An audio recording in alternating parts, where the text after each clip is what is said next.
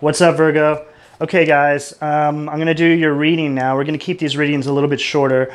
I had to take your guys' reading down that I put up a few days ago. That was a pretty crazy reading. But make no mistake, that reading was definitely someone's out there. It was actually a few people's reading. So the message got out, and I'm going to do another reading for you guys now and see what comes up. So, yeah, let's just get into this. All right, what do we have for Virgo? King of Swords. Okay, Virgo, I feel like you guys are in the process of doing some sort of cutting out. Nine of Cups. Yeah, it's like this. You guys are just really starting to see now that this thing that you've been involved in has been a complete illusion. And it's been like orchestrated by one particular trickster. Emperor, Aries energy. I feel like this guy, Ace of Swords. Okay, so there's something happening divinely here, Virgo. I feel that this situation has been going on for a long, long time. Like years. Let's keep going here. But now it's like something is happening, and it's probably astrology that's happening where this is done. Like this person is just...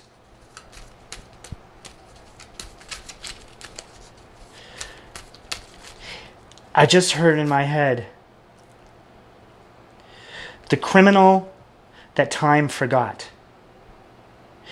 This motherfucker has done... Oh, God. This... I'm sorry, guys. I can't... this is just how it comes through, okay? But this person right here, it's like somehow he's been slipping through the cracks. Is that a pentacle in his hand? Right there? Maybe that's why he's been slipping through the cracks. Okay, Devil, Capricorn energy. So you could be dealing with the Capricorn. Could have Capricorn in their chart. Could have Aries in their chart. We got air on the table. We got Pisces. I'm feeling mostly like a Capricorn Aries energy. And I feel like, Virgo, you're coming up as King of Swords. But this could all be reversed, of course. Three of Cups. See, this is what was coming up kind of in the other one. There's this energy of like... See, now there's like another... I feel like this is one couple, and then there's another couple, some sort of involvement. The Moon. It's like there's stuff that's been below the surface is coming up now. Like the involvement that this Emperor and this other party... You know, the other party could be the Capricorn. See, this is what was the other reading. The Devil was the Capricorn energy, which was the other party. Then there was the Emperor. Oh, and I think he was the King of Wands in the other reading. Okay, let's just keep going here. I'm going to try and keep this reading short for you guys. Wow, that just flew out. Two of Cups in reverse. Yeah, you're done, Virgo. This is over. Okay. King of Cups. Yeah. Okay, so Scorpio energy. So we got Cancer there, Scorpio energy. Okay. Five of Pentacles. Page of Wands. Yeah, so this person here, you're seeing now how this actually, if you stay in this situation, this is going to have a dramatic effect on your future moving forward. This can actually affect your business. Wow, I just got Death card, Scorpio energy, and Ten of Pentacles. And, oh, wow. And then Five of Cups. So yeah, Virgo, you have to get away from this, or you are, because you're seeing now how this person that you're dealing with is just going to completely ruin your life. Like this person will mark you. Something that he's involved with this couple over here, the Capricorn energy, the Devil energy, he's gotten in over his head. Or maybe this has just gone on for so long and it's just all like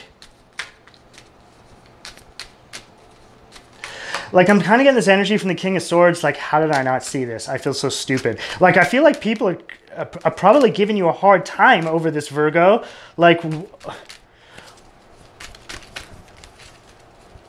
why? Why did you enable this? The Hierophant.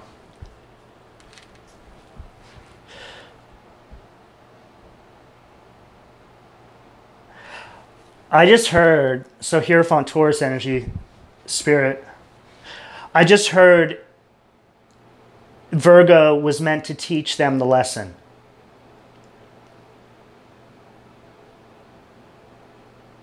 Yeah, Virgo, there's something about you. You are like, there's definitely like a very angelic, peaceful, like, there's just it's like another whole polarity to this person, which I don't know how you ended up with this person. But the point here is, I think because you actually hold that angelic polarity, and maybe you don't even know that, it's like you have this protection, right? So now this narcissist you've been dealing with is about to get a serious ass kicking. And a lot of these narcissists, they don't get this sort of backlash from their behavior until like they're middle-aged. So I'm getting like, I don't know, late 30s, mid 40s here possibly for this emperor. But that doesn't really matter. Okay, one more card. Yeah, Two of Swords, Three of Wands. So Virgo, it's like you know. It's like you know what you have to do. Oh